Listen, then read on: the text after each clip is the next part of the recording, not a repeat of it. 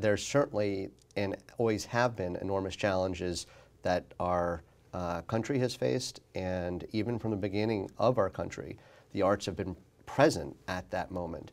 You think about the Star-Spangled Banner as the song that helped unite the country. That was the lyrics, the music, the sort of the way that it helped to build a resolute nation. That was the arts right there. And so even with the issues that you just mentioned, in every one of them, there's issues there that relate to the arts.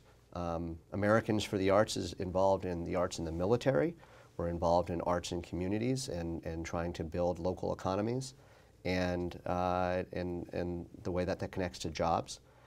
And there are a number of other issues as well that both the administration and Congress grapple with.